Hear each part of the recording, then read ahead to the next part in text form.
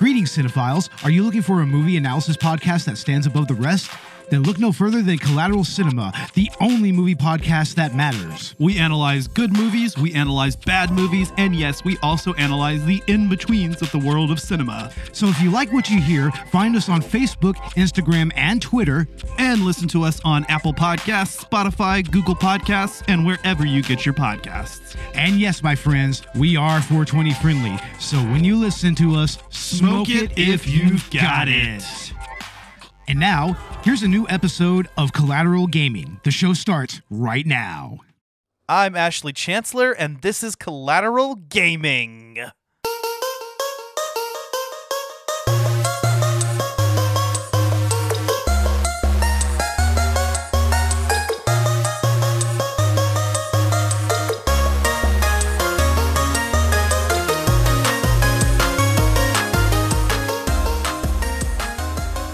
Welcome to Collateral Gaming, the only video game podcast that matters, where we focus on good games, bad games, and everything else in between in the world of gaming. I'm podcasting straight from somewhere in South Texas, and yes, my friends, this is a 420 friendly podcast. So whatever you have, smoke it if you've got it. Or in my case, you can also get some gummies. Some of those Delta gummies, those are completely legal in, I think, most places. So, yeah. Well, folks, this is going to be another solo episode. I don't think that either of my other co-hosts have played this game, Fire Emblem Warriors 3 Hopes. And, in fact, Megan hasn't played any Fire Emblem games as far as I'm aware. Zach doesn't even want to touch Three Houses, and this game is adjacent to that, so I'm here on my own. But if anyone out there is listening and wants to be on the podcast, is interested in, like, one-off episodes like this, you know, something upcoming, for real. Like, any new game that you're thinking about that you would love to talk about, I'd probably love to talk about it as well. So let me know. Hit us up on the DMs, on social medias. But anywho, today we're talking about Fire Emblem Warriors 3 Hopes, or I'm talking about it. I have actually been eagerly anticipating this game. I pre-ordered it. And by the way, this episode is probably going to be unedited, so but I pre-ordered this actually, I think at least a couple months ago, because I was definitely wanting to talk about it. I felt like the timing was perfect, considering that we are doing a Fire Emblem episode, and that is going to be our season finale. So it felt appropriate that a Fire Emblem spin-off game is coming. Let's talk about it.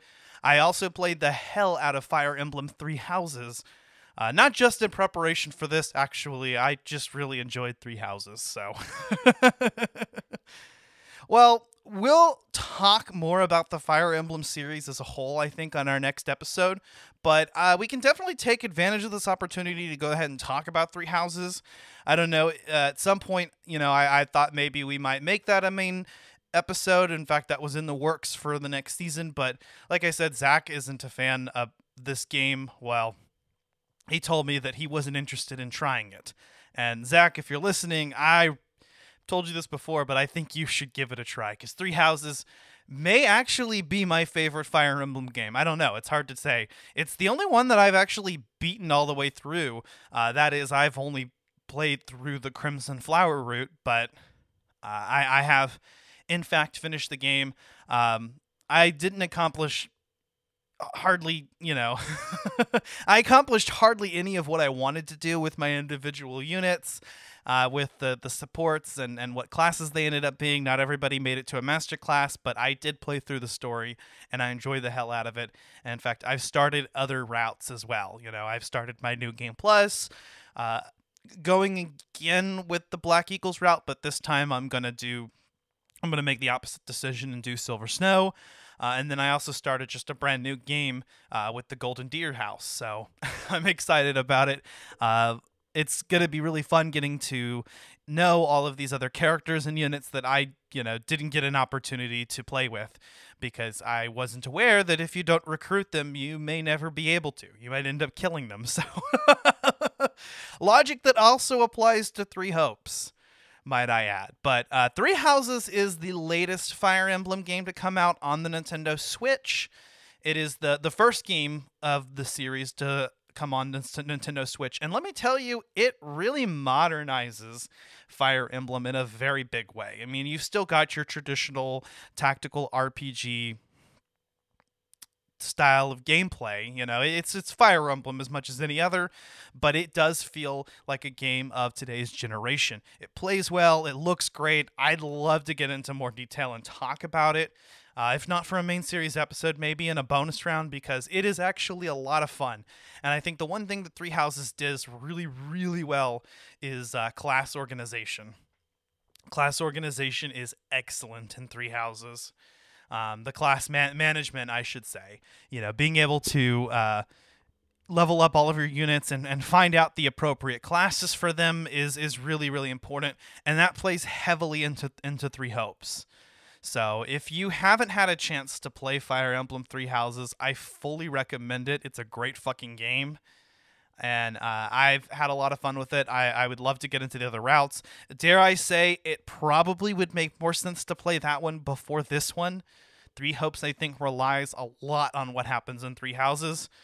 But I guess that's all we'll say about the latest entry. I mean, obviously, other things may come up on the podcast, but I'd love to save that for a future episode to really get into Three Houses. And I'd love to talk about Three Hopes. So Fire Emblem Warriors Three Hopes is the latest Warriors/Muso style spin-off, especially regarding a popular Nintendo franchise. I will add that it is pretty much exactly what Age of Calamity did for Breath of the Wild, Fire Emblem Warriors Three Hopes does for Three Houses. So that's really actually the best way to put it. Three Hopes is the Age of Calamity to Three Houses. In fact, I think it's interesting that both Zelda and Fire Emblem both did the same thing with their Warriors spin-offs. They had the first game, Fire Emblem Warriors, Hyrule Warriors, focus on the series as a whole and implementing characters from all over the timelines and from multiple different titles in the series all coming together. Whereas and then they later on did a second game that actually focuses exclusively on the latest title on the Nintendo Switch. So very, very interesting. So if you're aware of the distinction between between Hyrule Warriors and Hyrule Warriors Age of Calamity, there you go. That's what Fire Emblem Warriors Three Hopes does. So in a lot of, in the same way that Age of Calamity, I felt like, despite being a prequel, heavily relied on having played Breath of the Wild and being aware of that story, quote unquote, it's a prequel, right? Three Hopes is the same way, because Three Hopes is the best way to put it is an alternate route. So, you have your Crimson Flower route, your Verdant Wind route, your Azure.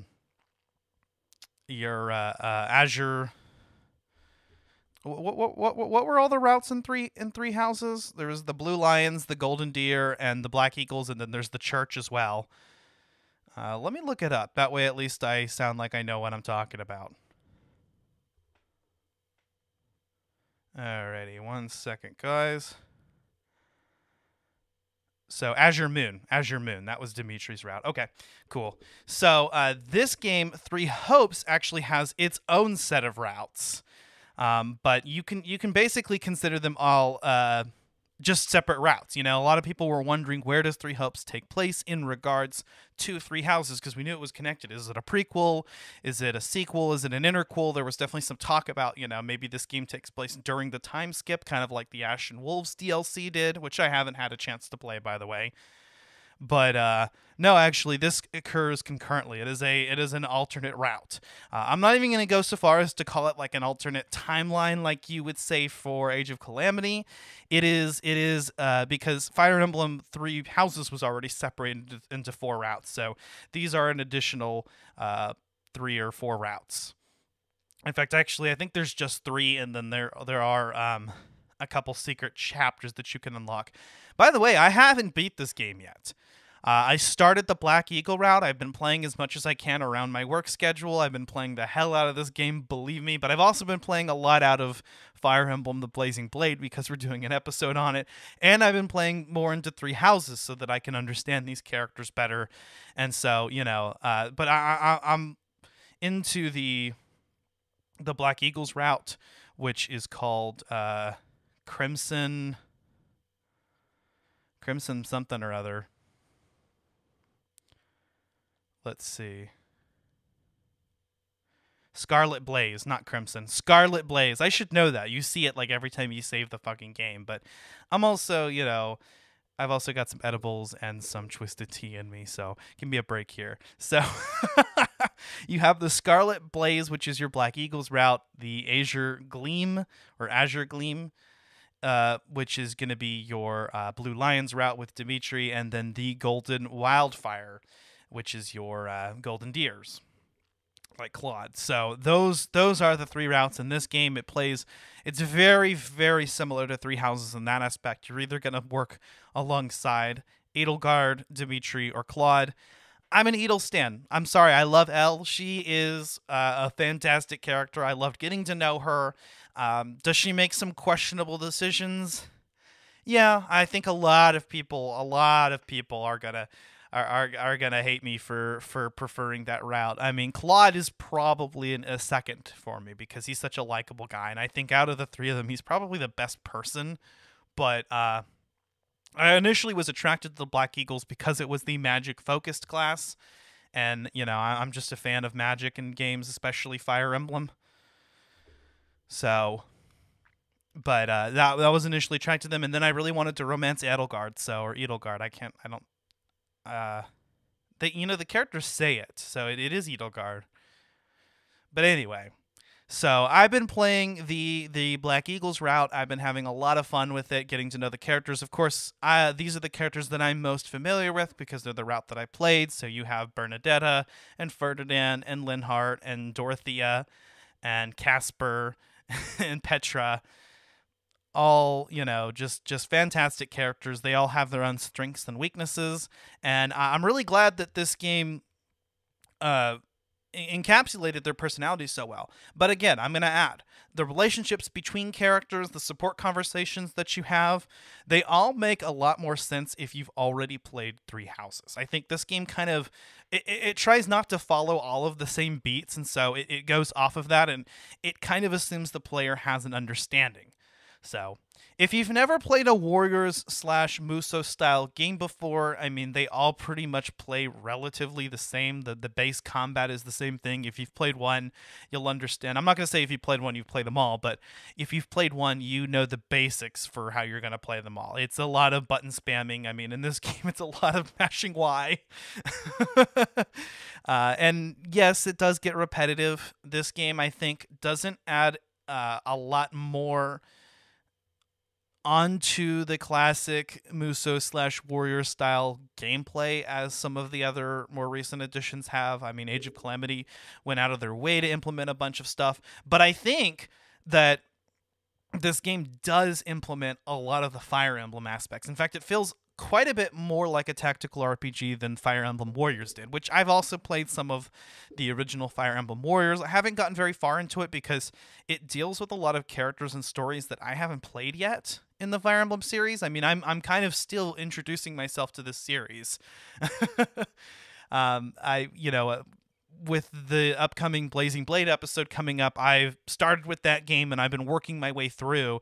And so, so I haven't played too far into Fire Emblem Warriors yet, but I can already tell that this game does a lot better job of playing like a tactical RPG, of feeling like a Fire Emblem game. It definitely feels like, again, it feels like it's just additional routes for Three Houses, except that the style of gameplay is going to be more focused on hack and slash. It's one player versus a horde of enemies, and it's capturing outposts and strongholds, and defeating enemy generals It's a lot of that.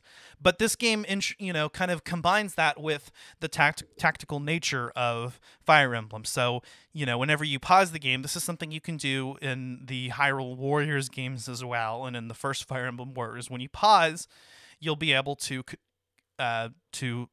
order your unit, give your units orders, and tell them where to go. This is important because this is what makes the game feel like a Fire Emblem game. And if you play a lot of Fire Emblem games, you'll probably pause the game a lot to do this, because you're going to send characters after the enemy units that, you'll send your units against the enemies that they have strengths with, avoiding the ones that they have weaknesses with. So one new thing that this game adds, and it is adding from Fire Emblem Three Houses, is the adjutant system. Adjutant? I don't know. So it works actually pretty much exactly the way that the pair-up mechanic works in the first Fire Emblem Warriors, but it does feel a lot more intuitive, I feel like. And and it doesn't really work very similarly to the way that the adjutants work in Three Houses. In that game, when you're on the prep screen, you can assign adjutants to units, and then they follow that unit all the way throughout. They don't really do anything except for they might participate in follow-up attacks, but they gain experience along with the unit. So it's a way to get some of your bench units, to follow some of your units. This works completely differently. So your adjutants are going to be characters that are usually going to be your playable units, or in some chapters you will, in the main chapters in particular, you'll have some non-playable units, but you can still give them orders. And you can go and tell them to do their own thing. But you can also, if you don't really have anything for them to do and you want them to gain just as much experience, is you can have them become an adjutant for another unit. And so they'll actually participate in the warrior special. They might pop out for some follow-up attacks, and like in Three Houses, they'll gain experience. But they can pop in and out as much as they want. And if both of them are playable units, then you can switch between the two of them, as you need to. So you can take a character and attach them to a cavalry unit, and then have that cavalry unit carry them across the map, and then switch back so that you can take advantage of weaknesses. Unlike Three Houses, the weapon triangle here is in play. Three Houses kind of has the weapon triangle in that when you master a more advanced class, you'll end up unlocking the skill that makes swords weak against lances, and lances weak against axes, and axes weak against swords, and so on. There are some other ones. But this game actually just fully implemented the weapon triangle. I like the weapon triangle. I always have. I think it's the one thing that holds back Three Houses for me, because I'm just a fan of it. I think that it adds a lot more strategy to Fire Emblem. It's a reason why you'd want to send one unit over another one. And so I think that, and in this game, I think it's essential, because when you're picking your units, you're going to pick ones that are going to be strong against certain enemy types. What's really nice here is that the battalions from Three Houses have also been added. And so in Three Houses, the battalions allowed you to perform gambits. It was an additional type of attack that you could do that generally came at no cost to your character's health. They weren't engaging directly in combat, but they would just use battalions that were attached to them to perform, attacks on enemies and immobilize them. And, you only have so many charges, but it was a useful tactic that you could use in Three Houses. In this game, battalions work quite a bit differently. What they do instead is they just increase your resistances or your strengths against other types of enemies. So you might be tempted to give a unit a battalion that matches their weapon type. Give your sword unit a sword battalion, give your gauntlet unit a gauntlet or brawling battalion. But actually, what I found is that may not always be what you want to do, because it adds a tier. Each battalion adds a tier of strength over a given weapon type, or unit type in some cases. And so it was actually more useful when in most maps you can only deploy 4 units to give that unit a mastery over a different weapon type, give them a strength over, a different weapon, or cover over their weakness. And so you could send that unit out, or double up their tier, against a certain weapon type, so you can finish the match smoothly, or the battle. So it's actually really cool how you can experiment with that. I liked giving the characters, the additional weapon types that you saw them use in Three Houses, because unlike Three Houses, when a unit is in a class, that class only has one weapon type. That's all they do. There are some of the melee classes, unique melee classes, like with the Lords and with Byleth, or not Byleth, Shez, the protagonist of this game, and presumably Byleth as well, if you end up recruiting them, that can use magic alongside their melee skills and combat arts, but for the most part, other than some classes being able to use magic, most there's only one weapon type for every single type of enemy. And Reason and Faith are also kind of matched in together. If you're a magic type, you can use both of those types of spells, and the character already has their own moveset, or the class does, I should say. So each class has its own moveset, and then each character has their own unique ability. And that's what separates each character. And some characters even have their own separate warrior specials, which if you've played any Warriors games before, the warrior special is, when you hit the A button, in this case, it's your special attack that they can do. And what's nice about that is that you can usually activate it even when an enemy's attacking you, or even, if you're in a position where you can't do an attack combo, you can usually pull off a warrior special. And so that gauge fills up over time, and then you can do it. And so certain characters will have unique warrior specials if they're in a class that works with them, or they'll have a unique ability, usually triggered by pressing the ZR button on the Nintendo Switch. But some characters have more passive abilities. In fact, they all have some sort of passive ability in addition to whatever else. But it is really fun being able to experiment with that. And so each character can be almost any class. It's subject to a lot of the same limitations that Fire Emblem Three Warriors was, where there are some classes exclusive based on gender, and then some characters have unique classes that they're going to excel in. And each character, unlike Three Houses, which had you sort of try to guess based on the character's strengths and put them in the class that best fits their needs based on the students coming to you with goals and whatnot. In this case, it's actually laid out for you, and each character has a progression of recommended classes that you can put them in. But you're not limited by that. You can put them in another class and gain mastery. In fact, you probably will, because once you gain mastery of a class, you can't gain any more experience in that class. And so it makes more sense to go ahead and, if you can't promote them to, the next tier of class, to just go ahead and throw them in somewhere else. Maybe work on your magic a little bit.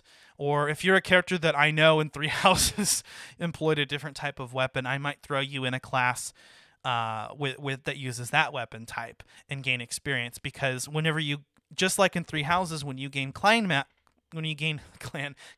mastery, you obtain certain abilities. Now, those abilities are going to impact you. They are passive effects that are going to help your character in combat. And so another way that you can sort of, customize each character is giving them the abilities that best fit their play style, based on which class they're in. And some abilities are going to be specific to certain classes, and some abilities can be carried over, which is going to be really nice if, that's where that training this character up in this other class goes. One thing that Three Hopes can do that I wish Three Houses had is ability to unlock or to gain class experience outside of combat. So you can actually throw your characters into training, and you can train starting from from 4 units up to, I think, at least 10 units at a time, and you can train up their class mastery, and it'll use one of your training points, which we'll get into here in a little bit.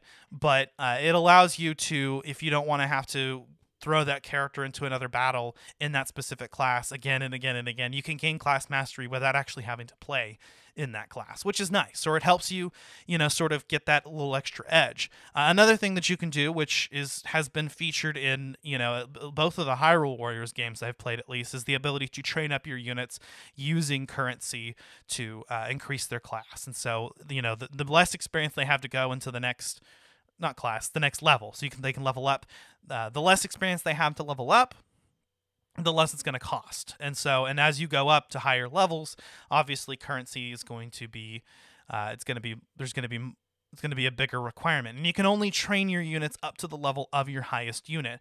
But it pays off. So if you have one unit, for instance, your protagonist unit, Shez, most likely, but everyone may be different than me, that is quite a bit higher than the rest. I experienced this issue with Link and Hyrule Warriors as well. You can train all your other warriors up to Shez's level. And so that's really nice. It allows you to, give your units both individual experience and class experience outside of combat. There's a lot you can do outside of combat. You have, similar to the way that Three Houses had the monastery that you're able to walk through in between story missions, and what really helped flesh out that Fire Emblem game and made it more than just battle after battle after battle. This game also has a lot, has you walk around your camp, which isn't nearly as big as the monastery was, but it doesn't really need to be because all of the functions are there. You can go to shops and buy items that you need, or buy gifts so that you can increase your support with other characters so that they can play better alongside you. Or you can purchase weapons, or you can go to the blacksmith and improve or reforge or repair weapons. It's really nice. Now, when I say repair, that actually applies to the rusty weapons. In fact, what's funny is in Three Houses, I think that was called forging. Weapons actually repair in between battles. Durability only applies for a single battle. So unlike Fire Emblem Three Houses or almost any other Fire Emblem game, weapon durability only applies between battles. In fact, it only applies to the character's combat arts and the spells that they use. Another gameplay mechanic that I'm definitely going to talk about. But to go off of, the in between battles, there's a lot to do. In addition to being able to do all of those things, you have activity points that you can spend, just like in Three Houses. In fact, this game has training points that you use for the aforementioned class mastery mechanic that I explained earlier. You have that, and you have activity points, which are mainly used to increase support between your units and to how do you put it? How do they put it in the game? I think they call it their morale. Yes, to raise up their morale, which works a lot similarly to the way it did in Three Houses, except instead of making those units more capable of learning or more willing to or gave you the ability to increase their growth in certain weapon types instead, or what do they call them, categories. Instead, this just improves their performance in battle. And so it helps out to try to give morale to each unit by either giving them gifts or using these activity points to go out on expeditions, to do chores, to do kitchen, to make dishes. Again, just like in Three Houses, you can make dishes, and those also have additional effects in battle. So there's a lot to do in between battles, and that's in between any battle. So you have your main chapter battle at the end of every chapter, but on the way there, you're going to be engaging in various other types of battles, which are kind of more similar to what auxiliary battles were in Three Houses, although what they call auxiliary battles in this game is also something different. That's just replaying previous chapters. But in this game, there are other battles that you can partake in. You're going to have to do some of them, but you can sort of beeline your way to the end of the chapter if you so want to, and not do all of the other battles along the map. But if you do decide to clear the map, it's really satisfying because you've got this world map mechanic, and you can freely go between the camp and the world map in between battles. And when you're on the world map, you sort of see yourself taking down territory by territory, and each time you engage in a battle, you take over that territory, and then there are a few other, little story bits that you can engage in. You'll just kind of hover over this house, click on it, and you'll gain supplies, which you can use to upgrade your camp, or you'll gain items that you can use in battle.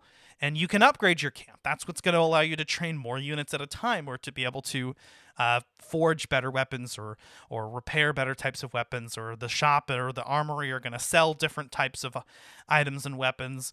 There is a lot to do. Every single facility has multiple expansions that you pay for by gaining these supplies. And so it is really worth it. In fact, even to take all your characters to the advanced class and get that advanced class promotion, you have to unlock that with the training instructor. So it's by upgrading that facility. So there is a lot to do there. And it is a lot of fun being able to take, it takes what I loved about Three Houses and it does that, just as well, even for a Warriors game. Brave warriors of Adrestia, the time has come to demonstrate the Empire's valor. We strike at the Imperial Army today. The party's already starting, huh? We have to figure out exactly where we stand in this war. Who knew the Ashen Demon had that kind of strength? I can't believe one fighter could turn the tide of an entire battle like that. We'll claim victory over that monster together.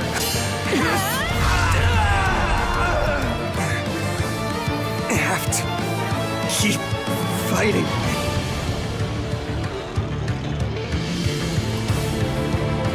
Dying is without productivity. Have you ever read any chivalric romance? I think they're a fascinating group of people myself. But what do you make of them? Let's link up. Are you ready?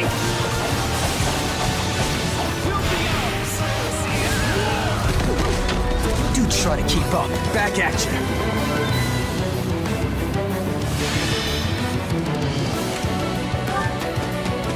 The best way to honor my fallen comrades is by training hard and growing even stronger.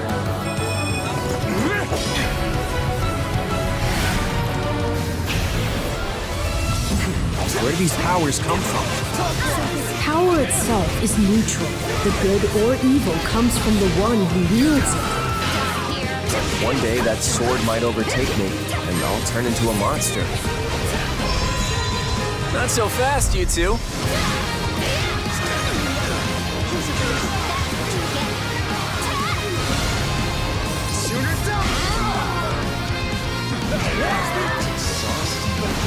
Defeating the Ashen Demon.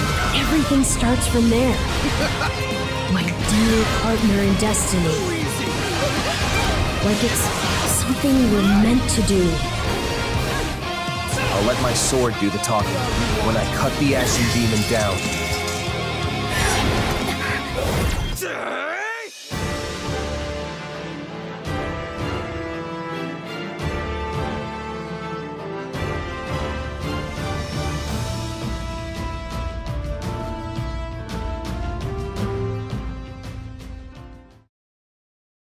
What I like about this game is that, it takes a lot about making each of those individual units, which in the last game as the teacher, you were just kind of their students that they're your students that you were cultivating. In this game, you're technically another student, although you end up getting recruited into the war and you don't spend very long at the monastery at all.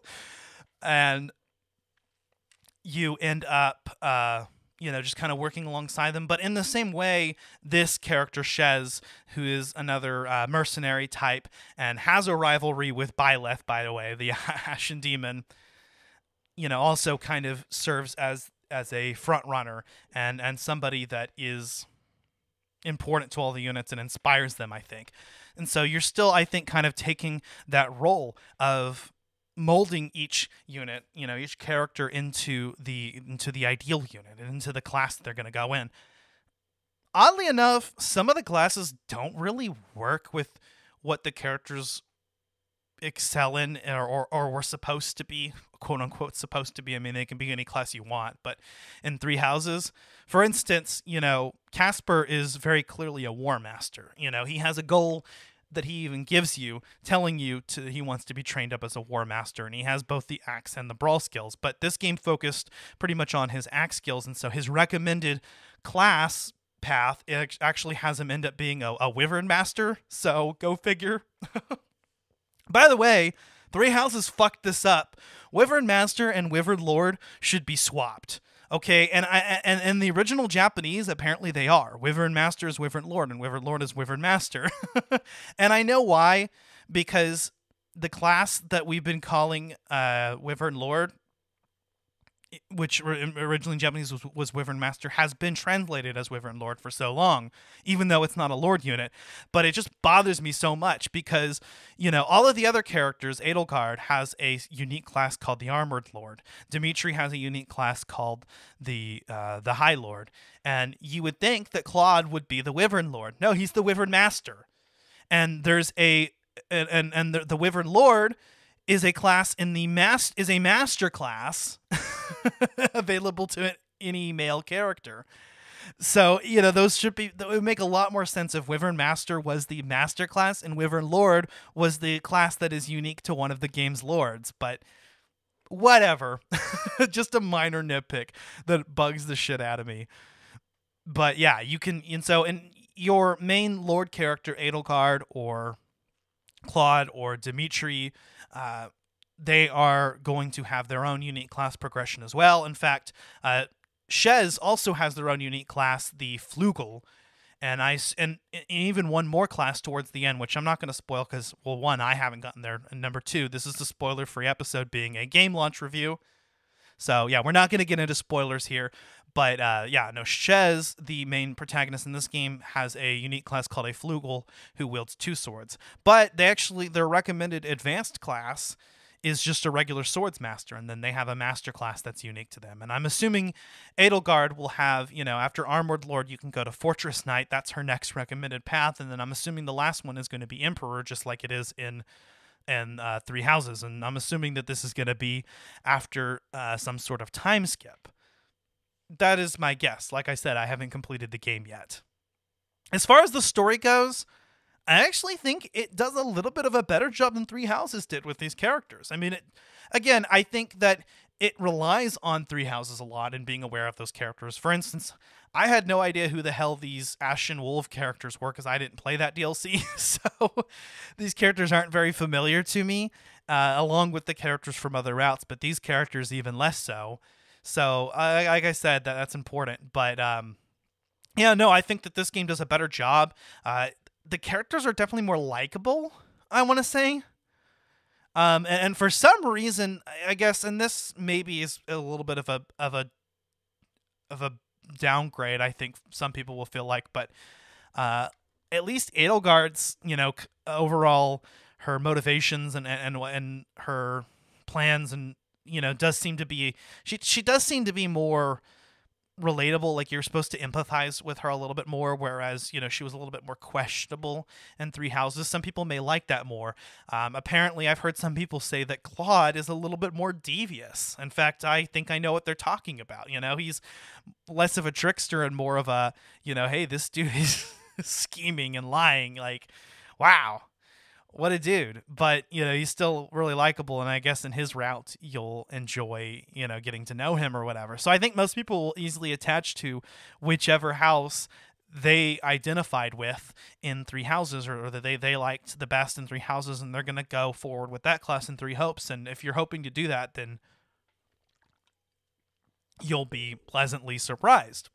I feel like it's going to feel like an extension of that, but in a route where Byleth doesn't come into contact. Instead, this character, another mercenary type, Shez, does. Now, Shez actually faces the Ashen Demon very early in the game, that he or she or they are actually the tutorial boss. And so Shez actually has a motivation, has this rivalry, and this need to take down Byleth, or whatever you decide to name them. And by the way, you can name Shez and Byleth, and you can pick their gender. So you have all of those options available to you. For me, I gave Byleth the same name that I gave her in my Three Houses, and I made her a girl, and I made Shez a girl too. I like playing as girls. I don't know. I think that they're I definitely like Byleth better as a girl. Byleth actually talks in this game, not just in, whenever they level up or whenever they get like a critical hit. No, they talk. They have a full story. They have support conversations have heard. Again, I don't want to spoil anything, but Byleth actually talks and has a bit of a personality. They branch off of the existing character that we had, which was this mysterious, emotionless mercenary, but actually with voiced roles. And Shez is not a silent protagonist either. Shez has their own personality as well, which comes into play in the story and can be molded somewhat by the dialogue choices that you make. So I'm really impressed with that. I love how they put Byleth into basically an antagonist role, and but at some point I believe that they are going to be possible to recruit based on the choices that you make in the game.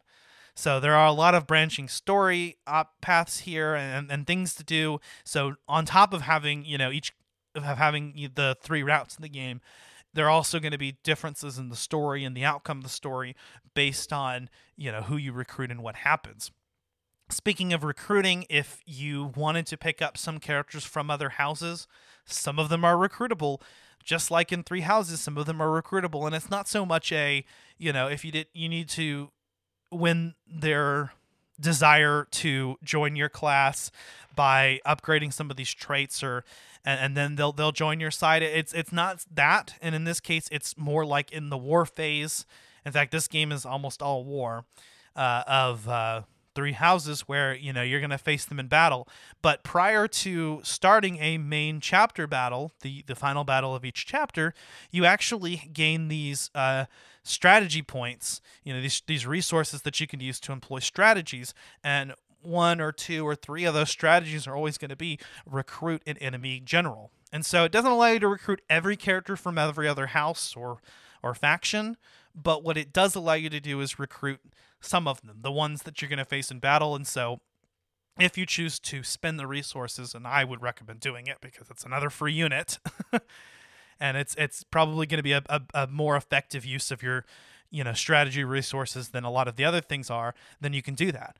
But you can also use these points and that's a predetermined set of points to give yourself an advantage in battle. And some of these seem to be more intended and be more unique to each chapter, and some of them are kind of just more general, like place a healer here, or place a certain type of non-playable unit here that will help you.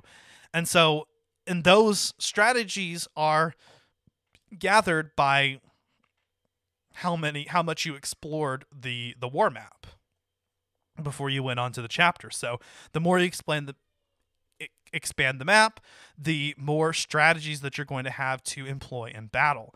And so that's really important, and it's going to be necessary.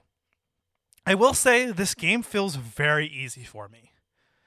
That was my only complaint, and that's whenever I was playing on normal, I ended up over-leveling my units very quickly, and battles became very easy where I was taking down enemies with, 1 type of special attack. So I think it would be better to play the hard route if you're somebody that's played a warrior-style game before. I would recommend actually playing on hard. I switched to hards more recently because the game just felt too easy to me. It was starting to just... But what I do like, though, is that the game pulls you in so many different directions at once. So many things are happening, and if you've played the last few Warriors spin-off games, you might be more familiar with this, because with the ability to add orders, they've introduced a lot more side missions. And so you can order units to go do this or go do that, and so there'll be multiple things happening at once. And sometimes the defeat condition is, the enemy just reaches this point, and you weren't keeping an eye on that, and then it's game over. So while the combat difficulty leaves much to be desired, at least on the normal setting, the game can throw some surprises your way, and it's still a lot of fun, and it's very rewarding to play. It does suffer from that typical Muso tedium, I will say. Like I said, there's a lot of button mashing, and this game has even less in the real-time combat to differentiate itself. But if you're really into Fire Emblem, I think, and you've played a lot of those other Fire Emblem games, I think you'll like switching and moving into the map screen and ordering your units to go places. And so even when you're not directly controlling that unit, you're still controlling them just as you would in a Fire Emblem game. So that's how I say, the game does employ a lot of strategy, and some of the chapters even have multiple ways to go about and do that. Do you want to walk over these traps and hurt your units and just make your way as quickly as possible to this stranded force You can do that, or you can kind of go about it the smarter way, and if you employ the right strategy in battle, you can give yourself a little bit more time. I'm putting it a little bit more difficult than it ended up being, but but yeah, like with Three Houses, I think the thing I like most about this game is the ability to train each of your individual units up and turn them into an absolute powerhouse and figure out their strengths and equip them with the best skills and ability and combat arts that are possible. Combat arts, I said I would talk about that. So combat arts in Fire Emblem Three Houses, and also I believe they were in Echo Shadows of Valentia. If they were in a previous game before that, I don't know, I haven't played it. But combat arts were something that in Three Houses allowed you to use a little bit more of the weapon's durability, but you could inflict more damage or increase your hit rate or increase your range.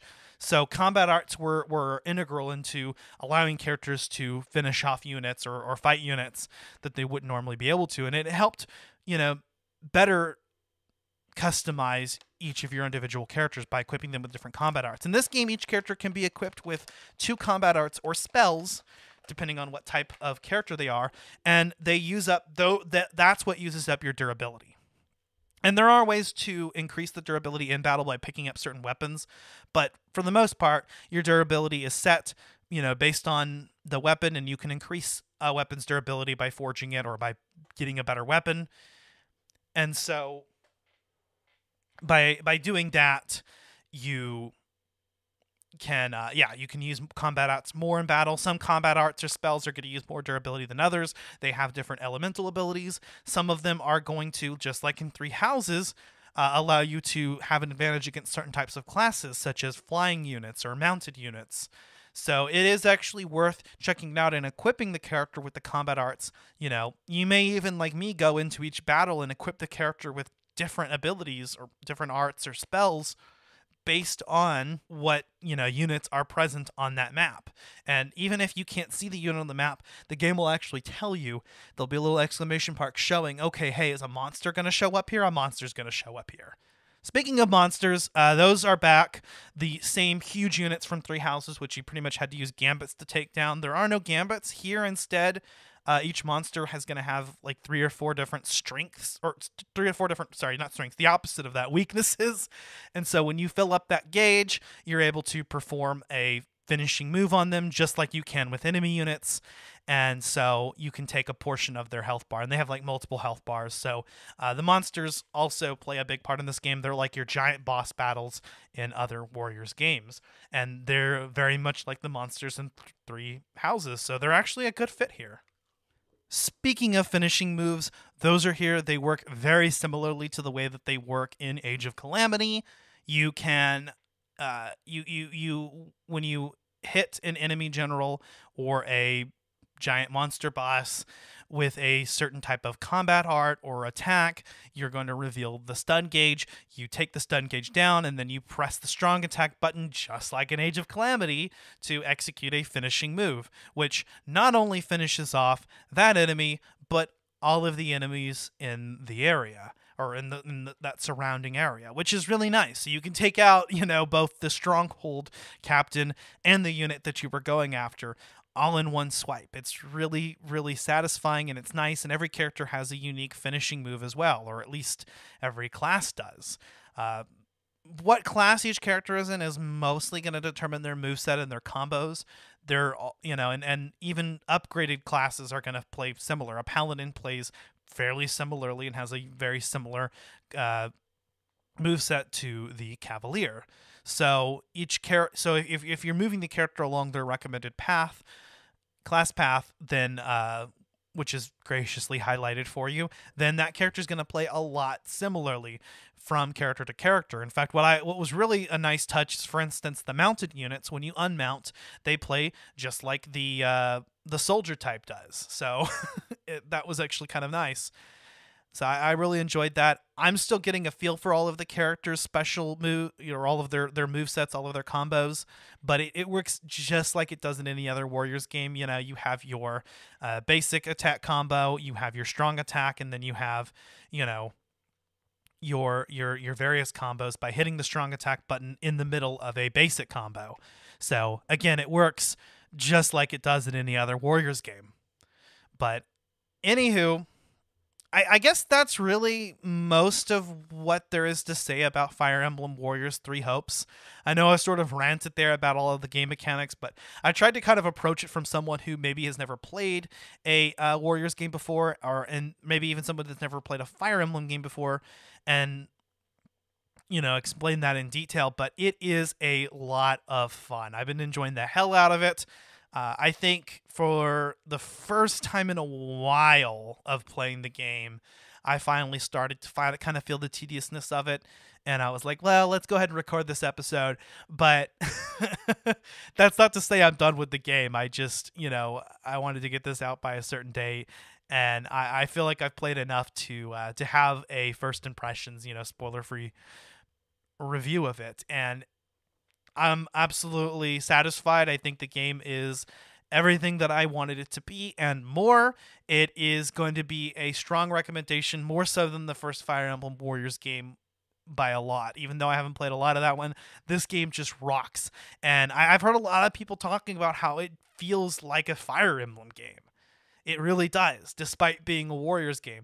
If that's not your cup of tea, if you're not a fan of the hack and slash genre or other Muso games, then you're probably not going to have a lot of fun with this. I'm not going to recommend you drop $60 on a brand new game for something that you're not going to enjoy. But in fact, I really don't recommend this again unless you've played Fire Emblem Three Houses, and you are, well, yeah, either you've played that's a requirement. I think you should have played Fire Emblem Three Houses. Whether or not you've played other Warriors games before doesn't really matter, because you can get introduced to the genre through this game as well as any other Warriors game. But, going back and playing some of the older ones, you might feel a little bit disappointed. I'm not sure. I haven't really played any of the actual mainline Warriors games. The only ones I've played are the Hyrule Warriors ones. And this one, I think there was that Attack on Titan game was made by the same team, if I'm not mistaken, but that doesn't really play a lot like a Warriors game does, at least not in my opinion. So, Fire Emblem Warriors 3 Hopes is a lot of fun. In fact, I would go so far as to call it a solid 8 out of 10. It's a hell of a time. It's worth investing your time into. You may pour a lot of hours into this game. If you care about the characters of Three Houses, then you should definitely play this game.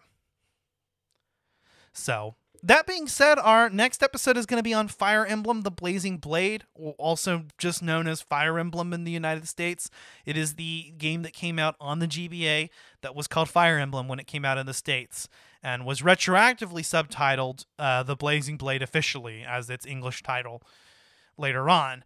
The game featuring, the Lords Lyn, Eliwood, and Hector, that is a prequel to Fire Emblem 6. This is Fire Emblem 7. It's a prequel to The Binding Blade. We're going to be doing our season finale on that game, and I'm really excited to talk about it because that was my foray into the Fire Emblem franchise, and it's actually a great starting game for that because it has a good tutorial segment, and we'll talk about that next time, but we're going to have a 2-part episode on that. Also, I would love to get another bonus round out. My thoughts are game recommendations. We haven't done one this season. I'd love to do another game recommendations episode, but we'll see. As far as the rest of the season goes, I'm planning to, after the Fire Emblem Blazing Blade, that's going to be the end of our numbered episodes, but we're opening back up in September. Until then, I want to continue to release bonus round content as well as game launch reviews. I definitely want to do that. I definitely want to continue with that trajectory and continue to talk about new games that are coming out, as well as our more topical type episodes. Maybe get caught up on those commentaries. That would be great. And do some more for our patrons. By the way, if you haven't checked out our Patreon, we have exclusive video game Let's Play commentaries there. And we'll be adding more as more interest in it grows. Like I said, we do have one more patron, so for you, we are definitely going to release more content so that you feel like you've gotten your money's worth. Of course, there's still a shit ton of episodes already as it is, but during the interseason break, I'm definitely going to be focusing on that. I would love to do Let's Play on a Fire Emblem game. If you guys want to let us know what you think about, and what Fire Emblem game would be great for a Let's Play, please do. I'd like to do something different than what we're going to be doing an episode on. I'd love to, give one of the other games some focus. I think that would be cool. So let us know if you have a recommendation for that. And that way, we can play through it. For the Fire Emblem, it might be better to play through the game one time first and be pretty aware of it. But it might also be cool to kind of be checking it out with me for the first time as well. So yeah, let me know what you guys think. You can find us on Facebook, Instagram, and Twitter. Those are our social media. Check out our Facebook group, Collateral Media Podcasts, as well, where you can also interact with Collateral Cinema co-hosts Bo and Robert, and myself, of course. You can find Collateral Gaming on Apple Podcasts, Spotify, Google Podcasts, YouTube, or wherever you get your podcasts. Again, check us out on Patreon, check us out on social media, and if there's anything that you would like to add, you'd like us to talk about on the show, please approach us. If you want to guest, if you want to send us a promo, I'm really looking for those opportunities and would love to work with you, fellow podcasters, gamers, streamers, whatever.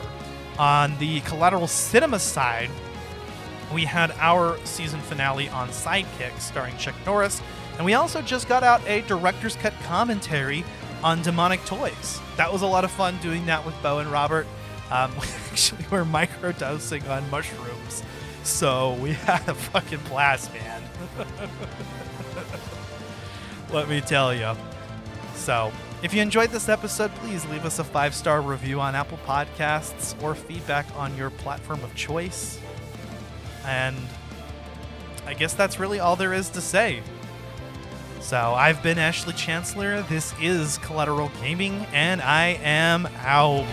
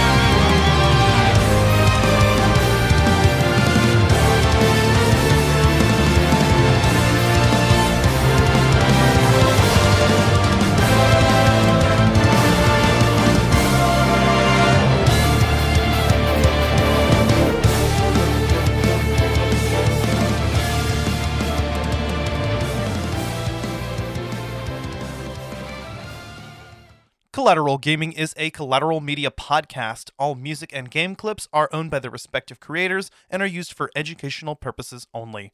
Please don't sue us. We're poor.